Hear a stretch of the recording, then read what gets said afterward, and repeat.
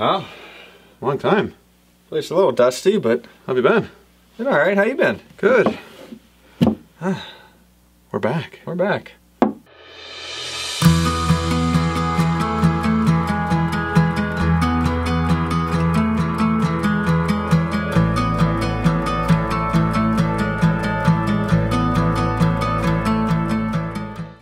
Hey everybody, welcome to Simple Diversion. My name is Graham. My name is Rob. And this feels very weird to do I because almost forgot that whole spiel. It's been about 2 months since we've been on the air. Yeah, it's been a while. We apologize, but life's gotten busy. We needed a break. Oh yeah. But I think we're feeling a little bit rejuvenized now, and we want to get back to it and give you guys as many videos as we can because we enjoy you guys. Yeah.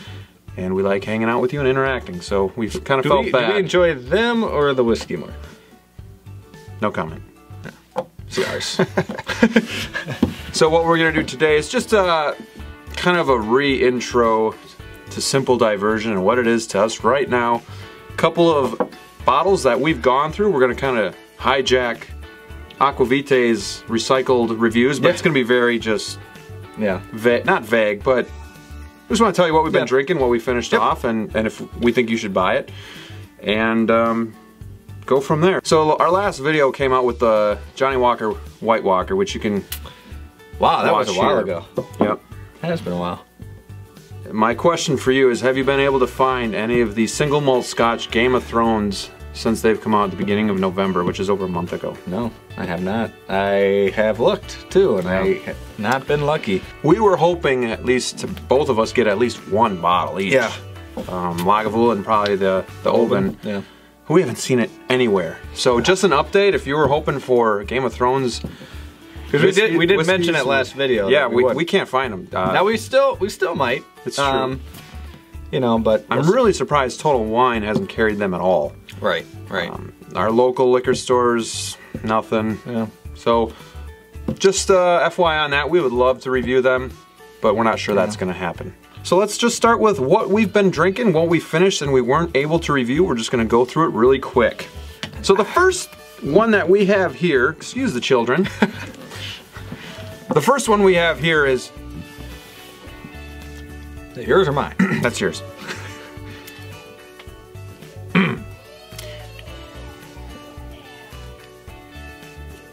So the first one we have here is Old Hickory. Now Rob, this is a straight bourbon whiskey. Notice it does not say Kentucky. Oh, so I'm guessing it's not from Kentucky. It is not. It is from the great state of Indiana. Indiana. Which you don't hear too much from when it comes to whiskey. They do have a lot of corn though. So that's true. I would assume every time I drive through Indiana, I'm like, jeez. This is the flattest state in the world. This is 100% American grain, and it's 43% ABV. Flattest state in the world. That's funny. Kansas would be that.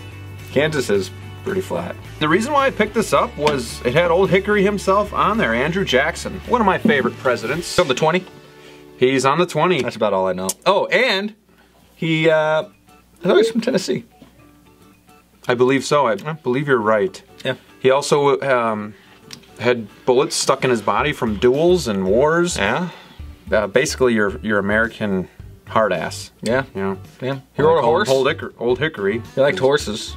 I know that. He had a plantation with a bunch of horses. Lots of other great stories about him, but I can't remember off the top of my head. Yeah. This was okay, but I think for both of us, it was unbalanced and uneven, and the only way that I can really explain is it didn't have those deep bourbon flavors. I almost felt like it was too easy to drink. Yeah. Yeah. And it just, the flavors didn't explode on my palate like some of the other bourbons. This is not something that I would buy again. Okay. I'd probably give it a C. How much was it? Good question. This was about $33, which isn't terrible, but for something that I've never heard of, you know, I took a shot. It wasn't bad, but I don't think I'll purchase it. Are there any other kinds of Old Hickory? Like any other, like this says 86 on it. Is there like a 92? Is there like a... There is another bottle, and I don't remember what it is. Like if it's a rye or something like that. See, I think I'd buy it. Really? I do. Well, there you go. If I had the money. Quick grade, what would you give it? I'd give it about a C+. I mean, but I'd buy it. It's not like over the top expensive. No. And it's something that I wouldn't mind having in order, like, and I had like a party or something. I could, you know, a few guys over. I'd rather give them that than Talisker or something. You know. There you go.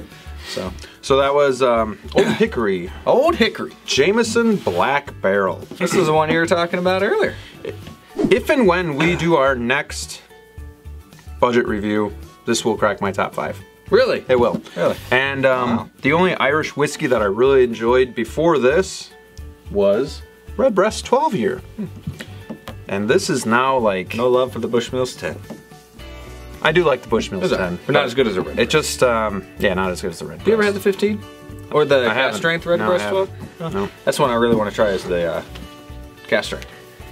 Send it over. Yeah, send it over. So this is going to be 40%, yeah, you know, whatever. It's got those Irish whiskey flavors, more than the normal Jameson to me. Yeah. It's got more depth. Yeah. And you're gonna pay a little bit more than the normal Jameson. It's gonna be anywhere from $32 to $42. Yeah. I typically like it better on that cheaper end. $42, I won't buy it for that. Right. I paid $36 for this bottle, so I will go to the middle ground. I think it's that good. And I think it's a great Irish whiskey on a budget. So I'm guessing you would buy this again. I would, Over and I this? will. Oh yes, definitely. Okay. Definitely like the Jameson better. I would, I mean, for the price, and for it being Jameson, I'd probably give it about a C+ as well. I'd give it a B. Okay. B or B minus. Nice. Whoop. Have some dick. Yeah, some dick. Another one that would, well, it actually, I think it cracked, did it crack your top 5? What is it? The Tomatin 12 year. Ooh. Did it crack it or did it? I think it got an honorable honorable mention. Yeah.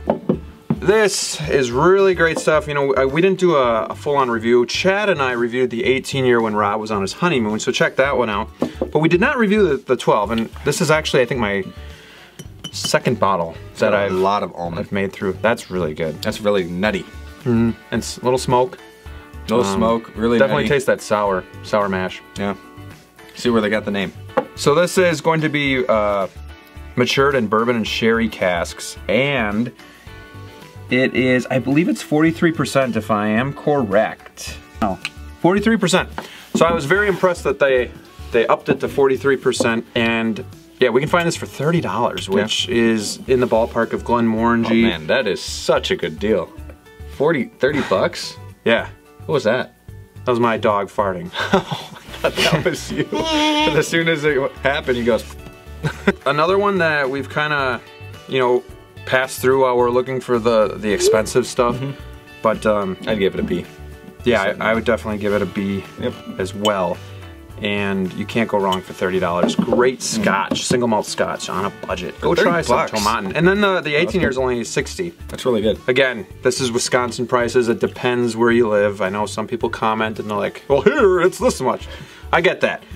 Maybe we'll vlog. You know, I thought that would be cool too. We start vlogging, going to liquor stores and just showing people like what our prices are, what we can get, and what should we get. I told you it was $30. The next one that I really fell in love with as well is the Dalmore 12 year single malt Scotch. I believe this is a Highland. Tell me I'm right. Yep, Highland single malt Scotch.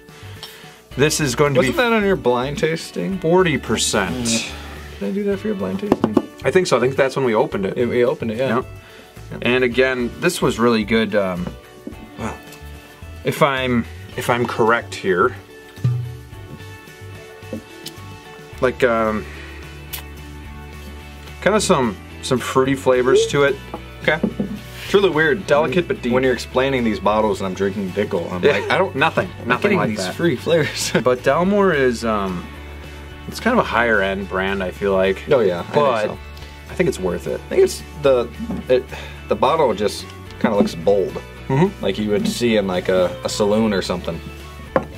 I agree. I'd like to try the 18 year and the cigar malt as well, but those are malt. Well over $100. We can find it for usually like $65. The price has gone up recently. It used to be like $55, but there's been a couple of our local liquor stores that have had it on sale. Actually, our Sendix grocery store has it for $50 right now. And I think Otto's in the Falls had it for $50 as well. So it's very tempting, but it is. Right now, it's tough to do. Us in the butt. Off the top of my head, I'd probably give it a A-. So definitely worth buying if you can find it. Probably give it a for B the right price. plus. So those are some of the, we've gone through a few more, but we have thrown some stuff out. We had couple Michter's. bottles. Yep, Michter's bourbon. That was really good. That was the Kentucky Straight. Yep. Booker's. Tried that. Yep. I've gone through a lot of bottles. Like I've had a lot of bottles that were just. Yeah, but we had a couple of rums as well. Oh yeah. Yeah. And Diplomatico. Yeah. Florida Cana 18 year. Yep. Good stuff. So just a couple things that are newer that maybe you haven't seen would be. So 3 things that we have gotten somewhat recently that we'd like to try soon. First is the Balvenie Peat Week. This is aged 14 years. It's a single malt scotch. It is the 2003 vintage. Rob, tell me about what the distillery does once a week, once a year to make this stuff. I'm guessing they take it to Pete, and Pete does something special to it. And so once a year, the distillery shuts down completely, and they make the peated whiskey. And there's only what, 54 or something? 52 casks. This is a bottle out of the 34th cask. Oh, nice. That's crazy. And David Stewart signed it. Wow. Let me smear it for you. See if it smears. So this is about $100. Definitely glad Rob got this for my birthday. Oh, he just chipped his tooth. We got it on video. We're amateurs. The next thing we have here is Knob Creek. I've had a couple sips of Knob Creek before is this. The smoked maple. Smoked maple. Okay. Thought we'd give it a try. I bet you that's sweet. Sounded good, and it was on sale for like 25 bucks. This would be really good, I feel like, and I'm probably gonna get a lot of hate for this, but I feel like this would be really good with hot chocolate. What the? Like mixing it in? Yeah. Interesting. I'd like to try it, neat first, but... So this is a Kentucky Straight bourbon with natural flavors, and it says that it's patiently crafted. How many years is that? I don't know, but it's patient. And it is 45% ABV. 4 or 5 years. Probably. So, we're gonna try that one out eventually. And the next one was very interesting. The reason I bought it was because I got these 2 glasses for free for buying it. Nice. And it's something that I've never heard of before. It's Altmore 12 year. Can I ask whether Glenmorangie? This is what they had. It was just, Okay. Probably just a bunch of them that they got in that they're trying to get rid of. The Altmore was established in 1897, and it says that it's of the Foggy Moss. It's a Speyside single malt. And it says, often veiled in obscuring mist from the foggy moss, the distillery has long been shrouded in mystery. Yet its whiskey's exceptional smoothness reveals why industry insiders accorded it a rare top-class status, and why the dram of locals and bucky fishermen have been a secret savored for over 100 winters. That just makes you want to drink it. Like, mysterious. 46% ABV, Altmore 12 year. This was just a video to get us back into the swing of things. We're going to be coming out with a cigar video very shortly as well. Hence why I have the warm gear on. He thought we were just doing that one. I'm like, no, we're going to do this one first. Yeah. We're going to hope to get you as many videos as possible. We can't guarantee how many that is. Obviously, the goal is 1 a week, but we'll see. At least a couple a month from here. But we're not dead, so we just want to let you know that. Yeah. And yeah. We're getting big. I mean, we keep getting subscribers, so we want to keep doing it. Yeah. We even had somebody steal one of our videos, so that was cool. Yeah, that was kind of weird. Yeah. So, and his video channel was like Rob or something. Robert, just my name. That's cool. Chris, if that was you. Yeah. So don't forget to always have a cigar in one hand, a drink in the other, and good company by your side. And as always, we'll see you soon. See you soon, guys.